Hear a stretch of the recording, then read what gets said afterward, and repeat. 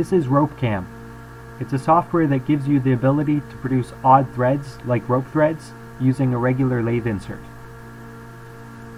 You can see in this image that this thread has been produced by this insert that does not have the same shape of the thread. It does that by doing a series of threading cycles to both rough and finish the thread, so that you don't have to spend a lot of money on a custom form tool. Let me show you how it works. The software has a series of pages that will take you step by step through the process.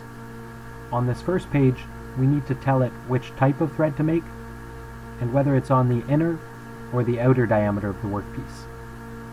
I'm going to use an outer diameter rope thread for this example.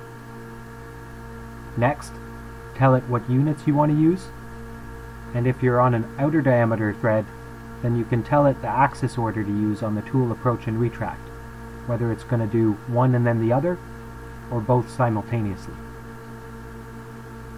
The Z positive and negative direction tell it whether to go from left to right, or right to left.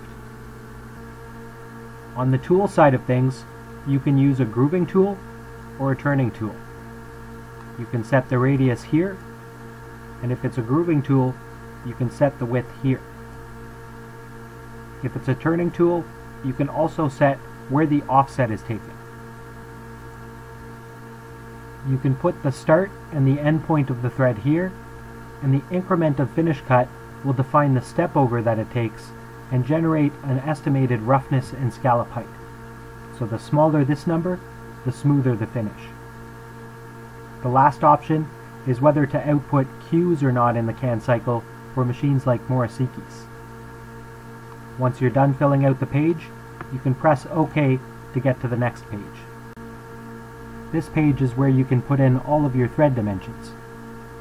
This diagram and the values that you get will change depending on the thread that you select. You can also give an angle for a tapered thread, or a number of starts for a multi-start thread. This last option defines whether the finish pass is going to cut the flat on the OD, or whether it's already been turned down. Once you're done, again, press OK to get to the next page. Here, we can choose our roughing strategy. If you only want a finish pass, you can choose finishing, and it'll go with the parameters set on all of the other pages. If you want roughing, or roughing and finishing, it'll use these parameters for the roughing cycle. You have a step over in Z, a step down in X, and an amount to leave for the finish pass. If you want to do a roughing and finishing pass, you have a few more options. You can leave it so that it uses the same tool at the same spindle speed, or if you want to change either of those, you can choose this option and define a new rad for the new tool, or the top and the bottom of the code for the roughing so that you can change things like spindle speed and location to go to after the roughing. Once you're happy with that, again, press OK to go to the next page. This is the last page that you need to fill out. In this section, you can choose the CAN cycle that you want to use and the letter codes that go with that CAN cycle. You can also set whether the X and Z happen on the same line or on separate lines. This is an incremental clearance value that it'll use for all of its repositioning moves. And here, you can choose how accurately the number is displayed to a certain decimal place.